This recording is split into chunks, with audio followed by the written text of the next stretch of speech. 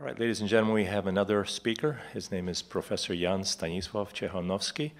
He's from the University of Warsaw, Poland, and he's going to be talking about the contribution of Polish intelligence services to the Allied victory over Germany in World War II. Professor Ciechanowski? You have 20 minutes, sir.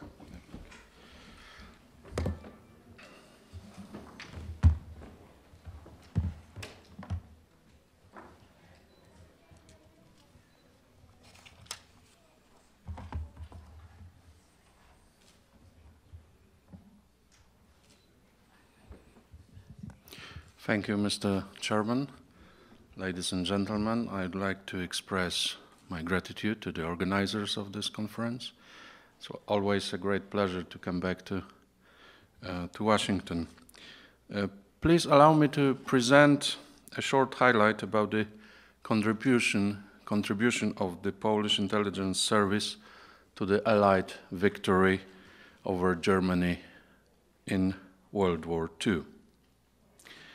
The Polish military intelligence, created with the establishment of the reborn Republic of Poland in November 1918, was considered during the following years as an efficient service, but practically concentrated on its neighborhood, which means its efforts were mainly focused on Germany and the Soviet Union. Before the outbreak of World War II in Poland, the Polish Second Bureau of the General Staff foresaw more or less the scale of the Nazi German invasion and its strength, but on the other hand was not able to obtain the proper information on the Ribbentrop-MOLOTOV Pact and the coordinated plans of these two totalitarian dictatorships towards Poland. Starting from the first day of World War II, the Polish contribution was already very important, and it was the knowledge of Enigma. Poles were the first to break this German machine in 1932. The main author of this big success was Marian Rejewski, a brilliant cryptologist who for the first time used a mathematical method to break codes and not a linguistic one.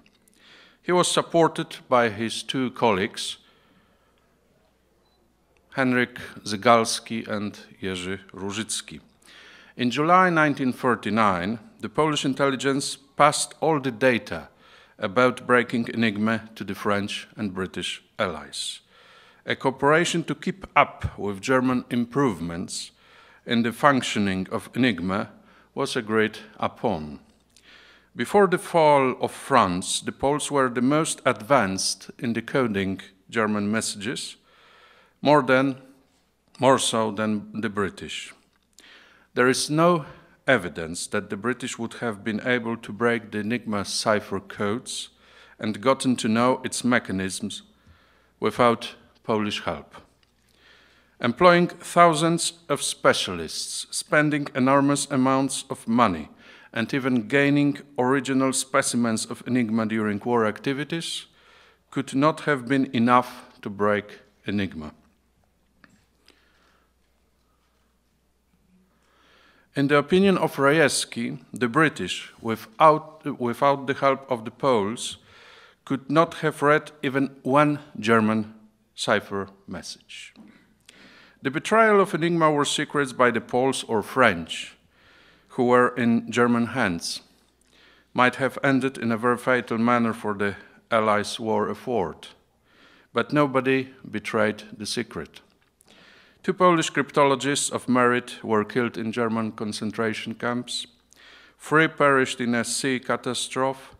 The rest survived, but after 1942 they were not engaged in deciphering Enigma codes as they were not needed anymore.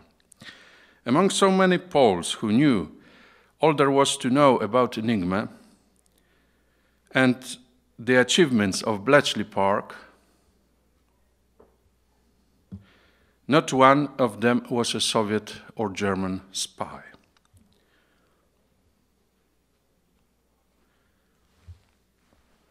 Yet a film from 2001 called Enigma, directed by Michael Apted and based on the novel by Robert Harris, depicted a fictitious Polish traitor who attempted to betray Enigma secrets to the Germans as an act of revenge for the silencing that the Soviets perpetrated the Katyn massacre.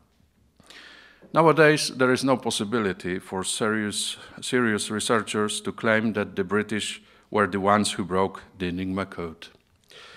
But during many years after the war, the fact that the Poles were the first to win over the Germans in that aspect was, for the most part, ignored or diminished.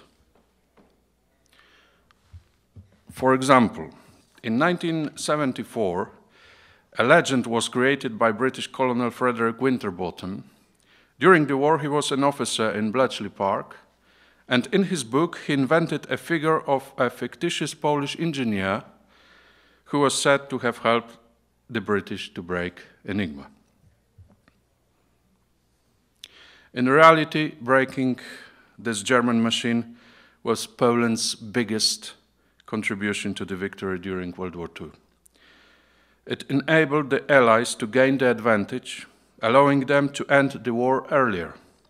It contributed to the victory of the Battle at Atlantic, the battles of El Alamein, and also to victories at Normandy and Italy in 1944. It was undoubtedly the biggest cryptological success in history.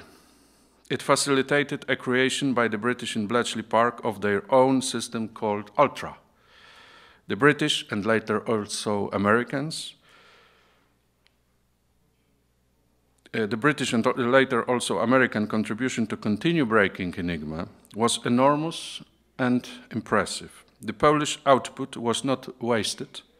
It was continued and developed in a very fast, productive, and creative manner. But Enigma was not the only contribution of the Polish intelligence to the victory. In September 1940, sometime after the collapse of France, an official cooperation between the British Secret Intelligence Service, SIS or MI6, and the Polish Second Bureau was established. An agreement was signed as the Polish government in exile in London possessed a special status with a right to maintain an independent intelligence service until 1944 uncensored radio communications. Poles agreed to pass all secret data with the exception of information concerning internal Polish issues. In return for that, the Second Bureau was to receive from the British General Analysis of Information. The Polish Secret Service was working first of all for the British war effort and was financed by British authorities. The Second Bureau had already well-developed intelligence network in occupied Europe. But in point of fact, the strength of the Polish service was that in a very short time during the war, it could have expanded very well its activities almost worldwide, due in great part to its improved methods of operating created before the conflict. An important part of war Polish intelligence staff had nothing to do with this kind of activity before the war, but they learned quickly. The Polish government would not have been able to use militarily to its advantage all the results of the work of Polish networks. According to the needs of the British and later American allies, the Polish military intelligence was delivering messages from Europe, including Germany or France, North Africa, the Far and Middle East, North and South America, and even from the Philippines. This work was carried out by more than 40 intelligence stations and posts, hundreds of officers and staff members, and thousands of agents. The number of Polish intelligence reports given to SIS increased systematically. Between 1940 and 44, the British were given more than 32,000 intelligence reports, more than 4,000 counterintelligence reports, more than 4,000 messages from the disinformation action, and more than 35,000 radio intelligence, intercepted and read German messages. The majority of the Second Bureau posts were receiving excellent evaluation reports, especially in Europe and French North Africa. We have here the statistics. As we can see, 8% excellent reports, 70% very valuable. Sometimes the only concrete information available was from Polish sources. Long delays in getting those reports to London from occupied Europe, especially from the Eastern Front, were a frequent hardship. Colonel Stanisław Gano, chief of the Polish Second Bureau, stated that the Polish contribution was 70% of the Allies' intelligence effort. After the war, this number was confirmed by officers of Special Operations Executive, SOE. Probably the best intelligence station of the Second Bureau was one called Africa, created on British request in July 1941, whose location was in Alger. The SIS stated that they had not been able to quickly create an efficient intelligence post there. The station was led by Major Mieczysław Słowikowski, who cooperated closely with the American diplomat Robert Murphy and his staff, composed of vice consuls who worked for the American Secret Services. Słowikowski was passing reports to the American consulate. In return, the Polish officer was able to send written messages by American diplomatic bag. In the opinion of British historian Stephen Dorrell, the Africa post was the widest and the best Allied intelligence network under the rule of the Vichy government in French Western Africa. There is no doubt that in 1941 and 42, the Africa Post played a leading role in delivering information for planning the Allied invasion of North Africa, Operation Torch, which was silenced many years after the war, and still in many elaborations the paper of Słowikowski's network is not emphasized enough. Air Force Captain Roman Ciechanowski played a special role, trained to be an intelligence officer during the conflict.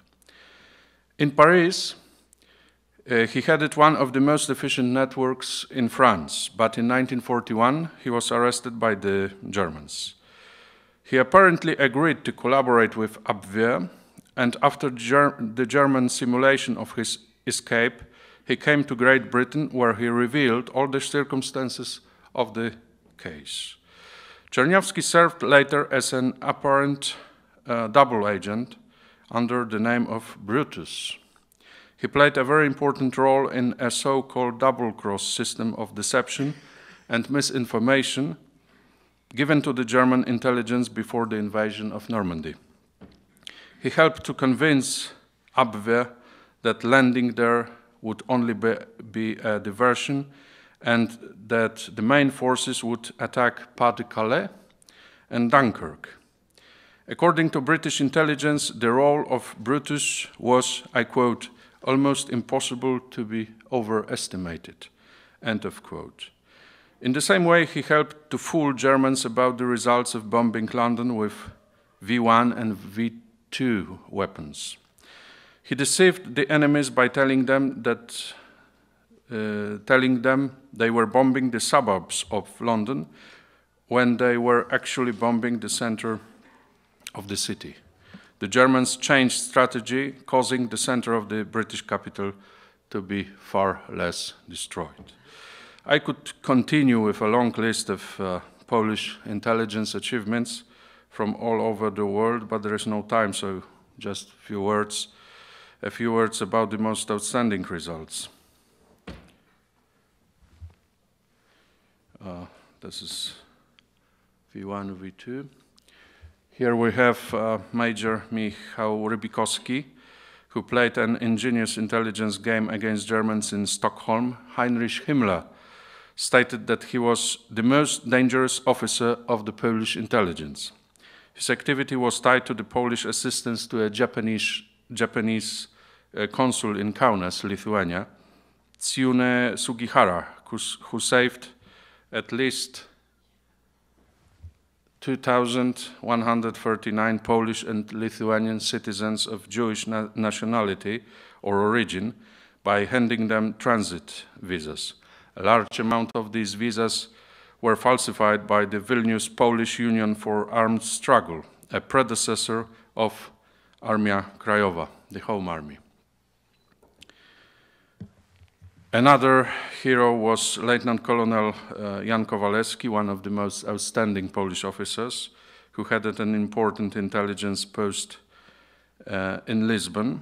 In the name of the Polish government, he tried to help bring Romania, Hungary, and Italy to the Allied side, but his efforts fizzled, mainly because of the principle of the unconditional surrender of the Axis countries, established in January 1943 in Casablanca by Churchill and Roosevelt. Another Polish service played a special role in this intelligence game, the one run by the Home Army in Poland.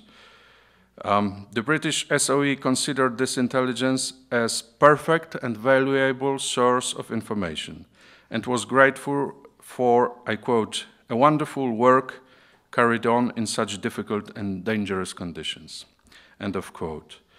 The Western allies generally considered the Home Army intelligence as the best one of its kind at that time in Europe, active not only in occupied Poland, but also in numerous places in the Third Reich, in the Eastern Front, in Czech and the Moravian Protectorate, Slovakia, Lithuania, the Baltic states, Ukraine, Belarus, and Russia, in spite of a constant and daily risk to the lives of the members. The Polish intelligence paid a big price. Many officers and agents were killed by Germans, but it should be mentioned that also the Second Bureau posts in occupied France suffered many losses. The Home Army Intelligence Service delivered crucial information about the German order of battle, military operations, data from observation at ports, morale, results of bombings, and the situation in occupied Poland and other countries. It was arduous and dangerous work. There were also spectacular successes, like obtaining details about plans to attack France and later the Soviet Union, plans of new types of German submarines, U-boats, armored units, and most importantly, information plans and pieces of deadly German V1 and V2 weapons. Also very important information was passed on by the Poles about the existence of gas chambers used by Germans to assassinate millions of Jews, but also Poles and representatives of other nations, reports which were considered to be an exaggeration. For example, by the chief of the British Joint Intelligence Committee, William Cavendish Bentinck.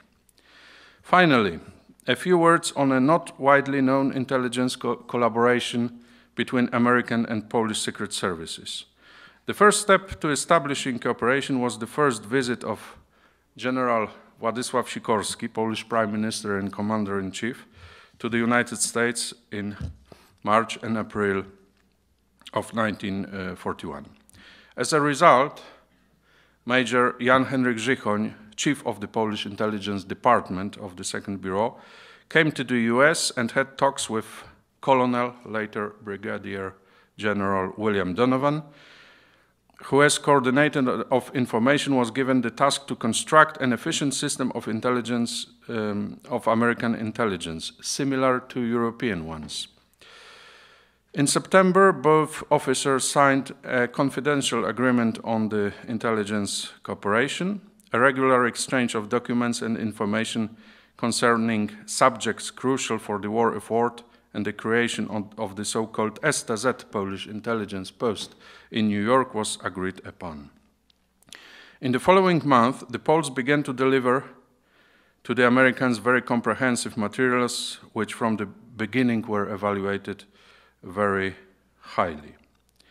The Polish government wanted to obtain technical support, especially in communications, in various parts of the world, and first of political benefits. A turning point for the development of the Polish-American intelligence cooperation was, of course, the Pearl Harbor attack.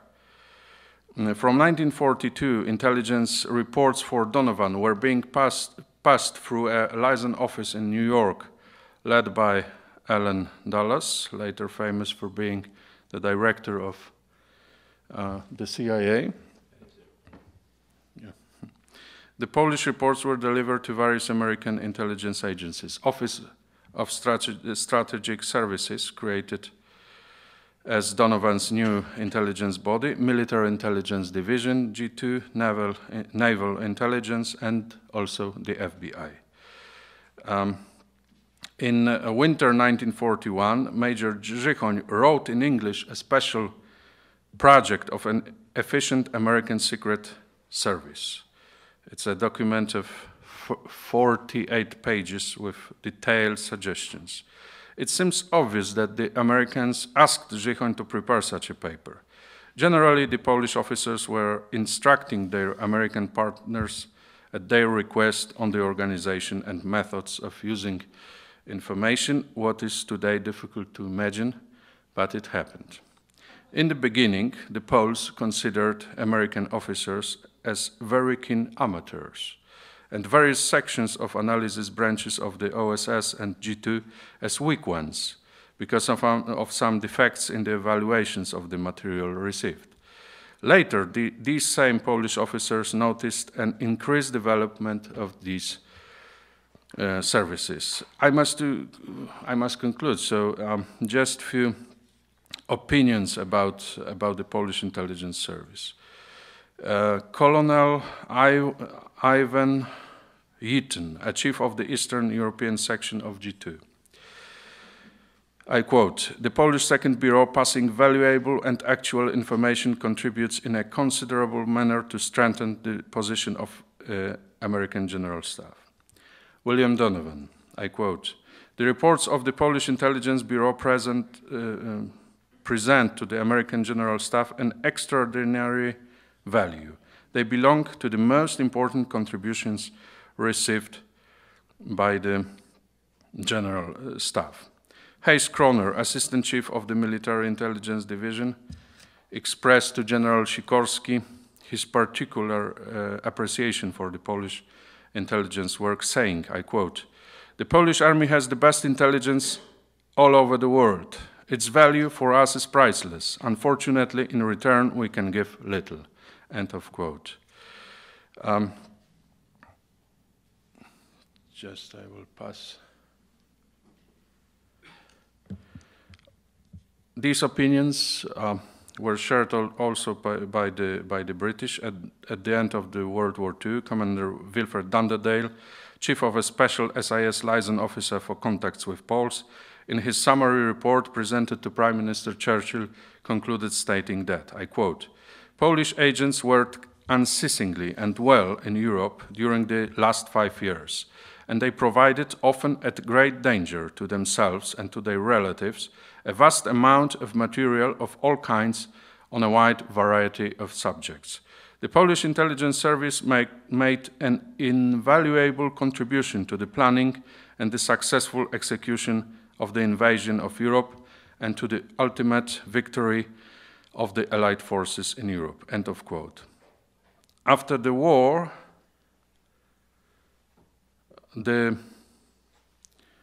Sir John Colville, British Prime Minister Churchill's secretary, wrote that the Poles were probably the best players in that game. The Poles were generally more modest.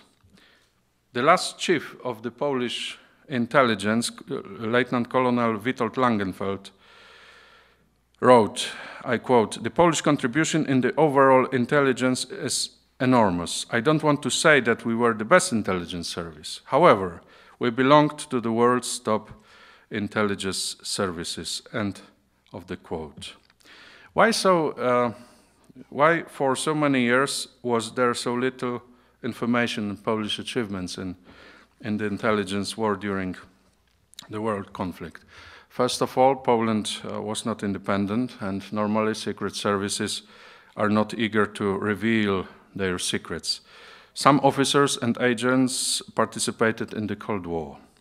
But there was also another reason. In 1945 and 46, a documentation of the Polish intelligence service during the war was given by deposit to the British. And the Polish side began official efforts for the return of the Second Bureau documentation in 1999, when the Polish State Archives received from the British Cabinet Office an answer that these documents were destroyed because they were considered of ephemeral value. This caused quite a heated reaction in Poland and among the Poles abroad. Prime Minister Buzek inquired Prime Minister Tony Blair of the whereabouts of these papers. In 2000, this initiative brought a Polish-British historical committee to creation. The result was a very wide research in many countries, also in the US National Archives in College Park, Maryland, and also 2 volumes of a publication about the Polish intelligence contribution to World War II. The activity of this body should be considered as just the beginning. There is still a lot of research to conduct. We focus mainly now on the information about the Polish perspective, but later there will be time to see how important it was really. The wartime effort of the Poles, however great, did not influence the decision of our Western allies to help in recovering our independence.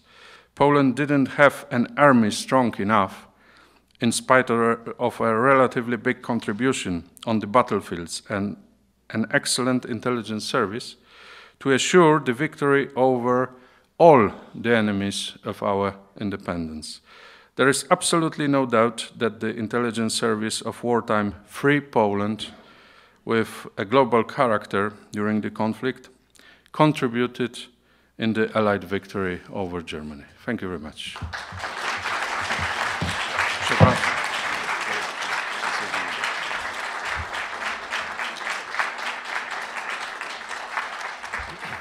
Thank you, Professor Ciechanowski.